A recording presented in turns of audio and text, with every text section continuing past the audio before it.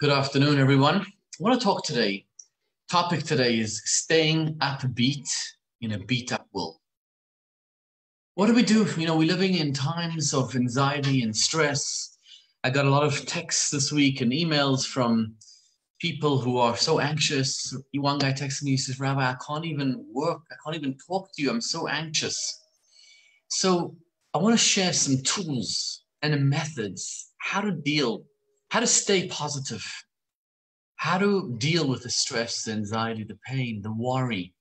What do we as Jews do? What is our answer? How do we cope with this in our world? So we'll start off with a little joke.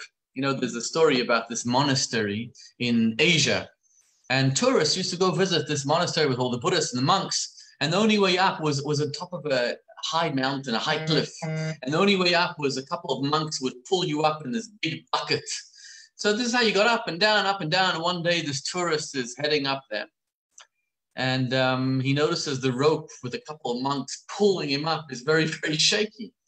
So he tells the monk next to him, tell me, in a trembling voice, he says, tell me, how often do you change this rope?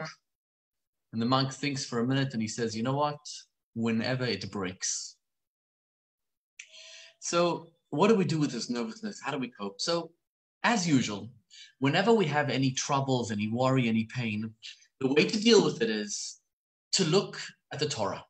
The Torah is our guiding light.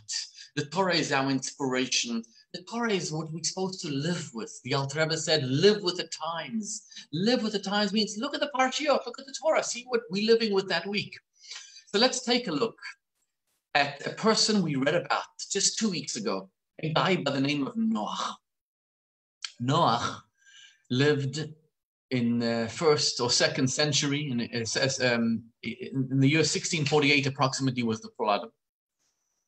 So Noah was about 500 years old when the flood happened. Think about this for a moment. The flood came and destroyed everything in the entire world. Noah, who used to have friends, who used to have a world, his entire world was decimated and destroyed. In fact, when he came out of the flood, out of the ark, the only people alive, the only people he knew now were his wife and children. That's it. All his friends he grew up with, he went to school with, he lived with, he danced with, he kibitzed with, he had fun with. Everybody was gone. Can you imagine how painful that must have been for Noah to see the entire world not only gone crazy, but destroyed, doesn't exist anymore? How would Noah find the stamina, the strength to continue? What do we learn? What does the Bible tell us?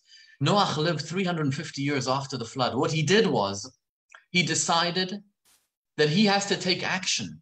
He decided, yes, the world has ceased to exist, but God gave me a command. The command was to flood the world with children, to procreate.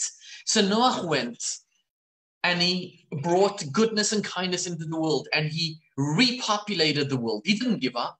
He wasn't depressed and said, oh, what am I supposed to do? I can't do anything about it. Noah decided to make a difference. And he continued living his life 350 more years, and he saved civilization. They tell the story of there was once Reb Meir Premishlan. Reb Meir lived in the town of Premishlan. He lived on top of a hill. And every morning he used to walk down the hill to go to the mikveh to immerse himself before he used to pray.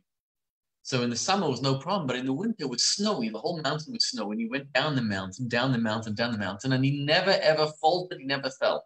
So one day there were two skeptics who wanted to see this miracle. They claimed it was nonsense.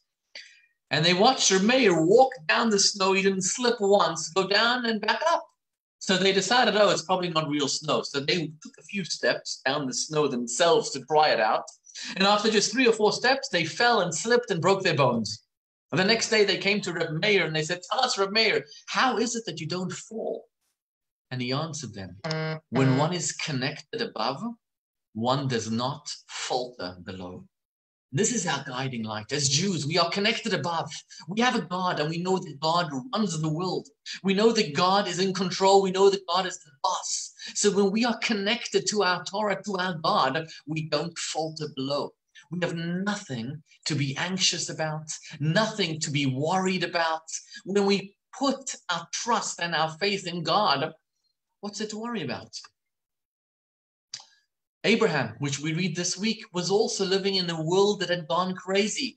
Abraham was called Abraham ha-Ivri. Ivri means the other side. When the whole world believed in idols, when the whole world believed not in one God, they didn't know it, they were serving and worshiping idols and idols and idols. Abraham was one person who stood up to the entire world and said the world is crazy. In fact, Medrash tells us that one day Abraham goes out and he sees like the world in flames. He says, this is crazy. What's going on with the world? And he hears a voice coming out, and it's God. And God says, I am the boss of this world. And sometimes we look around us and we think the world is crazy. The world doesn't have a master. And God tells us, I am the boss. I am in control. You may think that I'm on vacation somewhere or something, but I am in control. Let's take a look at Rabbi Akiva for a minute. Rabbi Akiva was 40 years old when he started learning the Torah. He was illiterate. He didn't know the difference between Aleph and a Bet. Rabbi Akiva, at the age of 40 years old, decided to go and study Torah at the encouragement of his wife, Rachel.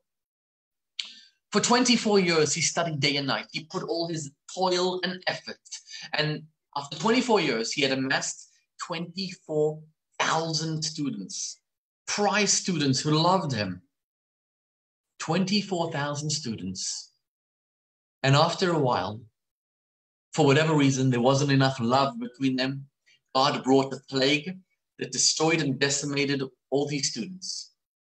Rabbi Akiva, his life's work had gone down the drains. His students, who he loved with all his heart and soul, had perished, had died. You would think that Rabbi Akiva would be despondent and despaired and discouraged.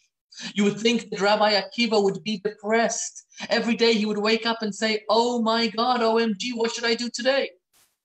My world is destroyed. And yet the Torah tells us that Rabbi Akiva did not give up hope, not even for 1 minute. He went to the north and he gathered together 5 brand new students and he taught them the entire Torah that he had taught, that he had known everything. And that is how the Torah survived. Because through those 5 students that Rabbi Akiva decided to teach, the Torah survived into the next generations. Can you imagine if Rabbi Akiva would have despaired and given up? There would be no Torah today. Because Rabbi Akiva teaches us that we do not give up. When one is connected above, when one has faith, one does not falter below. As Jews, we know that we never, ever walk alone. God is always there protecting us, whatever we do, wherever we are, in whatever situation we are, and therefore we have nothing to be anxious about. We see things from a very limited vision. We look at this world and we think, oh, sorrows and problems, and we're so anxious and nervous. But put yourself in God's hands. Allow yourself to trust in God fully and utterly, and you will realize that you have no problems. There are no issues. God is in control. God loves us. God has a plan. God knows what he's doing. So what are you worried about today? And let's just look at one last individual, Amram. Amram was one of the 4 people who never sinned in his life, Moses' father. Amram lived in a dark, turbulent world where Pharaoh inflicted pain upon the Jews, where Pharaoh enslaved the population. And at one point, Amram kind of gave up when Pharaoh made the decree to throw all males into the river. Amram separated from his wife. And since he was the leader of the generation, all the Jews in that generation also separated from their spouses. He gave up. He says, why am I bringing children into the world if they're going to die? Such a dark, turbulent world. The forces of evil are so powerful. They are dominant. I give up. And his 6-year-old daughter, Miriam, came to her father and said, Daddy, your decree is worse than Pharaoh. You are worse than Pharaoh, because Pharaoh only decreed that the males should be killed, not the females. And Pharaoh only decreed that they should die in this world, but the neshamas, the souls, live on forever. And you, not only you killing the males, you're killing the females also, not in this world, but in the world to come as well. And Miriam inspired her father. Her father got remarried to his wife Yocheved. Every Jew got remarried to their wives as well, and Amram gave birth to a son called, Yocheved gave birth to a son called Moses, who saved the world.